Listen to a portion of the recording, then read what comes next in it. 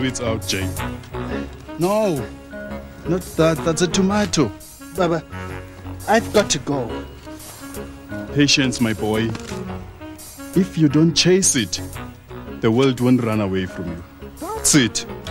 Hold it by its stem and pull gently. That way you'll get out the whole weed, roots and all. Ma, I really have to go. Frank will be waiting for us. Hold still, Ayanda. Ayanda. Yeah? Don't move. Sure. Come on, we're late. I'm coming, Ma. Okay, you can go. But first take that off. Carefully, Ayanda. Before you rush off, where are you going? To meet Frankie. And what time will you be back? Later, Mama. Before sunset, you hear? Come on. Where are you going in such a hurry? Sorry we're late, Frankie. It's okay.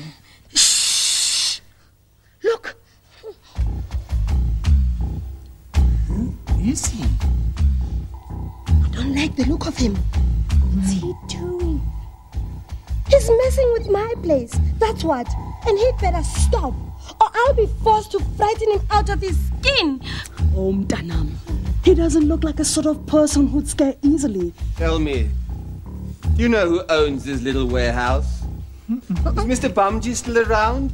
Dead, perhaps? I don't know any Mr. Bumji.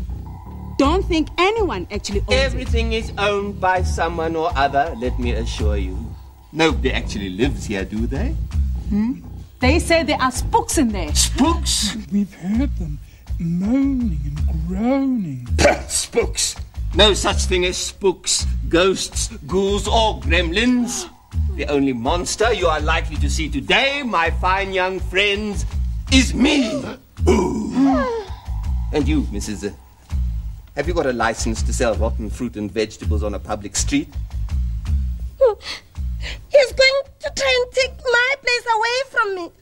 I know it. Well, we just have to stop him, won't we?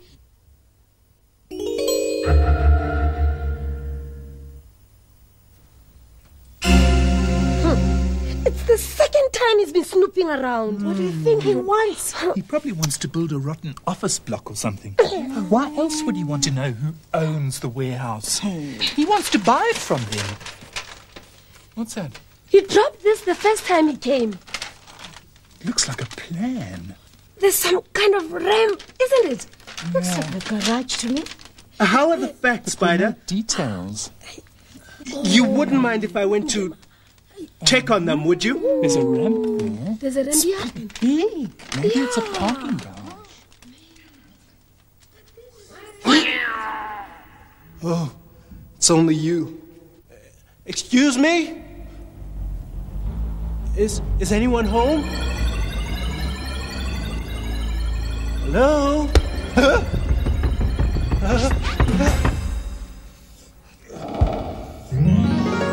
Who is that?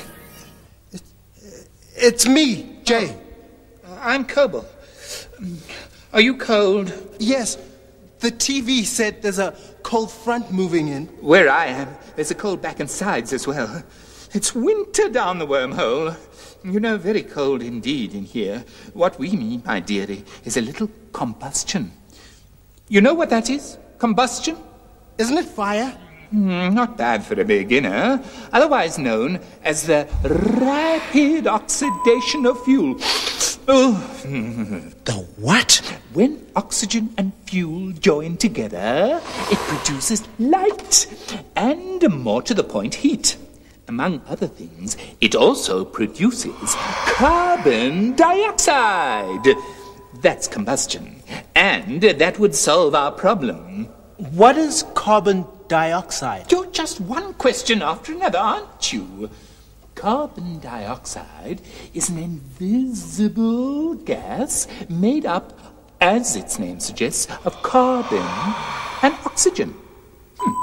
Just as oxygen helps combustion take place, so carbon dioxide, you'll find, stops it from taking place. You mean it puts fires out? Correct. However, all this chatter brings us no nearer to our solution to our little problem. Why don't you just light a fire? Just The boy says, just light a fire. Listen, we know what we need to start a fire. Fuel, oxygen, heat, but... Fuel's wood, right? Yes, it could be wood. What is oxygen? Oxygen's one of the gases that makes up the air. We all know that. What we don't know is where to get the heat from. Oxygen plus fuel plus heat. Take any one of them away and poof, no combustion. Well, where are you? I better go. All right. Keep your hats on. I'm coming. Soft facts, hard facts, packed with information. Couldn't you just use matches? Give me a chance. Come on, I haven't even had time to say goodbye. You facts don't seem to be very practical. A parking garage? Who needs a parking garage? We'll have to get rid of him, like I said. Hi, guys. Where have you been? Oh, around. There's another problem as well. I was doing my rounds this afternoon. Come see what I found. How did he get in here? There are plenty of corners he could have pried open.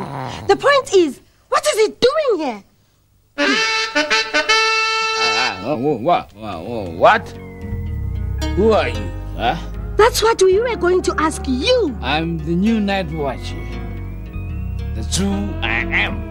This is my place, and these are my friends. Well, you can take your friends and you can clear off. Go on, clear off. It's my place now. You hear? It's my place now. Frankie! Oh, hi, Frankie. Hi, guys. Oh, Mama Bones! Molweni. What can we do about him, Mama Bones? It's my place. He can't just move in. Hayi bo mntanam. Wait and see. He probably needs to slip it off. Then he'll be on his way. I've got some fat cook here for us. Fat cook? Frankie, you've never eaten a fat cook? They're the most delicious, The tastiest. the most mouth-watering things in the world. Come on, Mama Bones. Show this know-nothing boy what fat cook are all about. Come on, Jay. Light these candles for me. I'll need some extra light before I'm done. Sure, Mama Bones. Mama Bones, we think that man wants to buy the warehouse to build a parking garage on it. A parking garage? Yeah. It'll be difficult to find a corner to rest my old head in a parking garage. But we're going to stop him. Sure. We've got to stop him. No! Where's the water? No, not water. It will spread it. Then how can we put it out? A fire extinguisher. Heat, fuel, oxygen. Okay. No, Jay, what are you going to do? It's going to burn. No, it won't. Look. Combustion needs oxygen to burn. So, if you stop oxygen from getting to it, the fire should go out. Not bad, little brother. I smell fat cook. It's the man I found in my place. Oh, you look cold, Baba. Things feel colder when you're hungry. Come closer to the fire and warm yourself. I'll make you a fat cook. Thanks, Sissy. You tried to chase us out of my place. Now you ask for food. Spider! Well, I'm sorry, Mama Bones, but it's true. I found him sleeping in my warehouse. And when we woke him, he told us he was a night watchman. Clear off, he said. I'll tell you a story if you let me warm myself at your fire. He's cold and he's hungry, Bantu. And when he's warm and full, will he chase us out of my warehouse again? Of course not, Spider. Maybe he just had too much to drink. All right. You can tell your story then. Ayanda, don't let the candles go out. Hey, you've put it out. I didn't. I just held the glass over it like this. Look at that. What makes it go out? Perhaps fire needs fresh air to burn. The moment you shield it from the wind, it starts to go out. No, look at the wick in Mama Bones' lamp. That's shielded from the wind, but that doesn't go out. I know. It's the smoke from the wick that puts out the flame. There's not enough fresh air to blow away the smoke, so the flame just goes out. No, I don't think so. If smoke put out fires, then every fire would go out on its own. You know what I think? I think the carbon in the fuel joins with the oxygen in the air to produce carbon dioxide. And the carbon dioxide sort of flows down onto the wick and puts the flame out. Jay, where do you get these ideas from? Well, it's actually not my idea. This carbon, what's this stuff? Carbon dioxide. It's made when oxygen combines with carbon.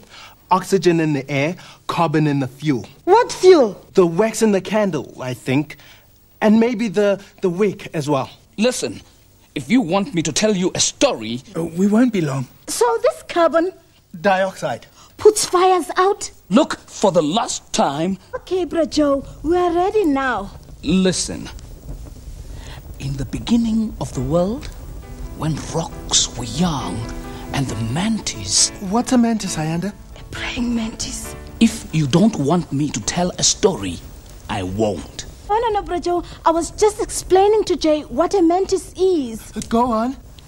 Mantis spotted ostrich one day while he was preparing his supper. What do ostriches eat? Shh. Wait. Mantis was hungry and thought he could snatch a crumb for his dinner. So he sneaked in close to ostrich. To Mantis' surprise, he saw ostrich roasting his dinner on fire. When ostrich had finished his meal, he carefully picked up the burning embers of his fire and tucked them deep into the pit beneath his wing. Now Mantis could see at once how useful fire could be to him. So he decided to steal it from ostrich. But how? For days he planned and schemed. He thought of one secret after another, but none he thought would fool ostrich into giving up his great secret. But then at last he had an idea which he thought would work. So he went to ostrich and he said in a voice as smooth as honey, "Ostrich, come with me, and I'll show you a wild plum tree that I have found so heavy with fruit that its branches groan and creak in the wind." Now, of all the fruit in the world, ostrich lacked nothing better than the juicy yellow fruit of the wild plum. So, of course, he went with Mantis to the tree which Mantis had found. At once, ostrich began to snap off plums from the lower branches of the tree. But Mantis said, "Don't waste your time on the fruit down here. I see much tastier plums nearer the top." So ostrich stretched his neck and began plucking plums from branches higher up the tree. No, said Mantis. "That's not high enough. Look at that great yellow plum at the very top of the tree. It's the biggest and the juiciest of them all." So ostrich, excited by the gleam of that grandfather of plums, stood on tiptoe, opening his wings wide to balance himself as he reached for the plum at the top of the tree. And at that moment, Mantis snatched the fire from beneath his wing and ran. His plan had worked, and at last fire was in the world for all creatures to use, including man. In the beginning, there was no flame. Then ostrich made it and gave it its name, and kept it in secret until Mantis came. Until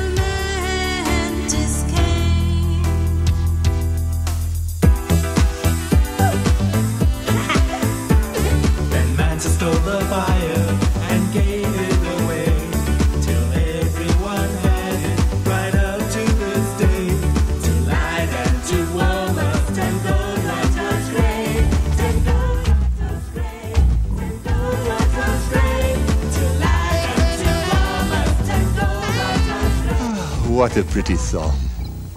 And what a fine chorus. Brother Joe here tells me it's a chorus made up of warehouse ghosts. 1 ghost? 2 ghosts? Oh, no. 3 ghosts? 4 ghosts? Now, I understand what you're doing here. But Brother Joe, your place is in the warehouse looking after my interests, not hobnobbing on the pavement with a bunch of spooks. But it was cold in there, Mr. Agrippa, and I smelt fat cook, and, I'm sorry. You are just a spy, eating our food, sharing our fire, pretending to be someone you aren't. Spider. And as for you, Mr. Whoever you are... Mr. Agrippa, at your service, Miss Spider, is it? Well, if you're the spider, where's your web? You don't own the warehouse. You can't throw me out. I can't? Well, let me tell you, young lady, if you or any of your fellow spooks set foot in the warehouse, you're breaking the law. And faithful Brother Joe here will see to it that you're turned over to the police for breaking and entering. And you know what that means, dear little ghosts?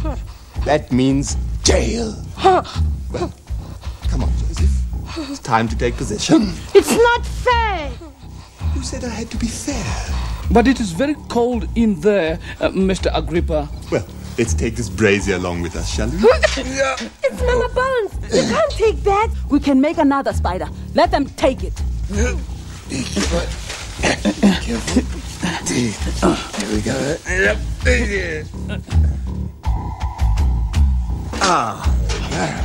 You can't get in there. Open the door, Brother Joe. It's no use. It's jammed shut.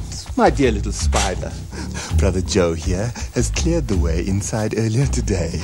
You don't think I'd let so small a thing as a jammed door stop me, do you? Right, up she goes. Help.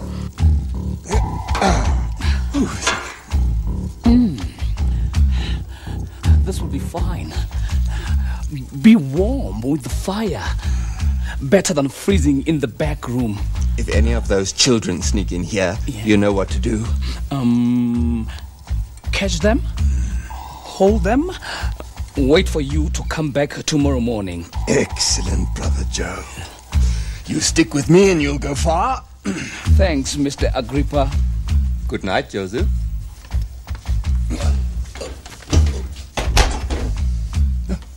Go to bed, boys and girls. Go to bed. This warehouse is none of your business. You keep out of my way, and I'll keep out of your way, and that way we'll both be happier. You haven't bought the warehouse, have you? That's none of your business, Spider. And since you haven't bought it, you can't tell us to keep out. You are the one who's breaking and entering. You are the one who should be put in jail. Listen to me, Spider. I won't have any more of your lip. Do you hear me? Now, get out of my way. It's okay, Spider.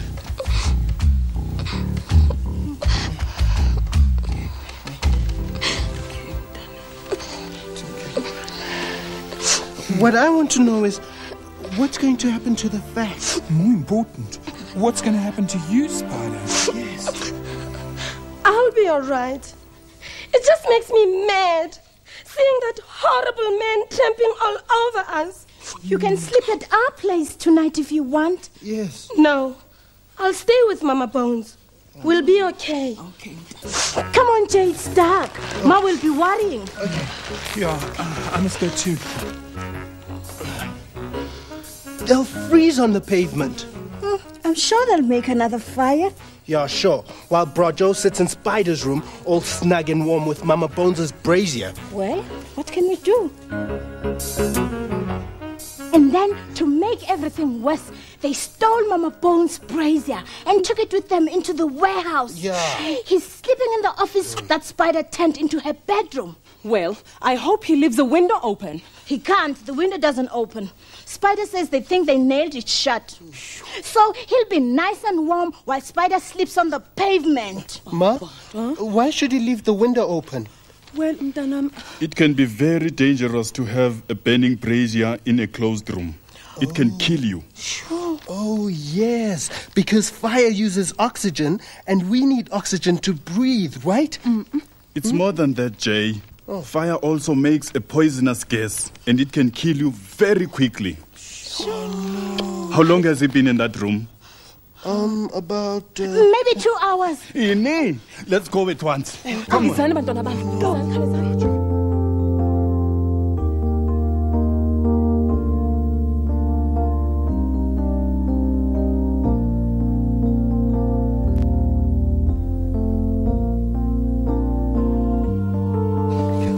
Spider, what is it?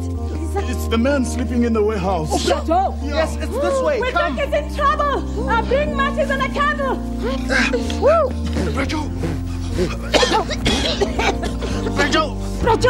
Brajo, wake up.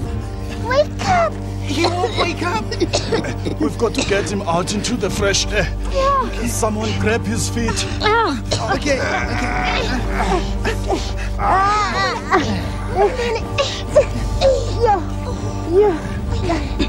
It's heavy. This way, Jigga. Let's Jigga. This way. Yeah. Okay.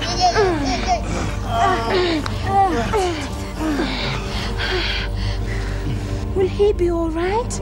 He's been there quite long. Carbon monoxide is a very, very dangerous gas. He's not going to die, is he? No, I don't think so. Look, he's waking up now. Spider, can I have these? Yes. I'll get him a glass of water. I think we're just in time.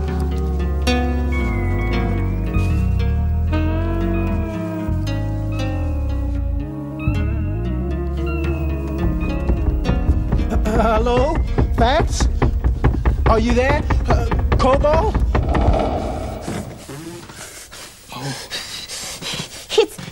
It's Mama, my turn.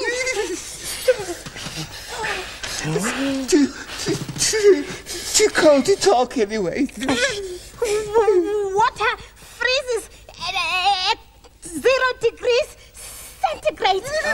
I don't want to know about cold things.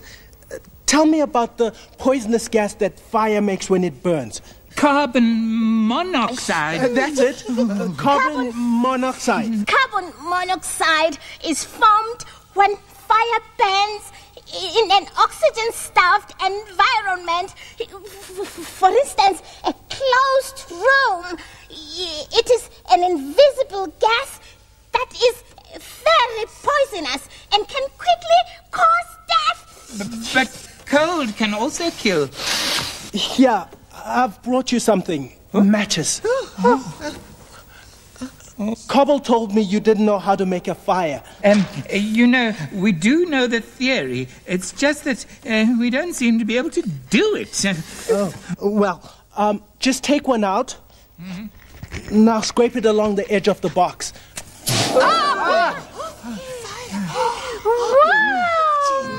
Don't burn yourselves. I hope that'll help. Oh, I'm feeling better already. Imagine. It's our first fire. Just be careful. Fire's dangerous, so don't do anything stupid. You've got one match left. Don't waste it. Good night. Come on, give it to me. No. It's my turn. No. Let go. Oh, no, look what you've done. You said you must be careful.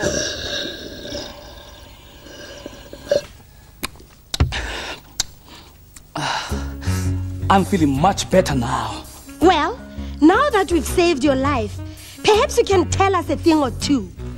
Has Mr. Agrippa bought my warehouse? No, the person who owns it won't sell it to him. I thought so. So he can't throw me out. And let me tell you, Brajo, if he tries it again, I am going to fight back. We'll all fight back.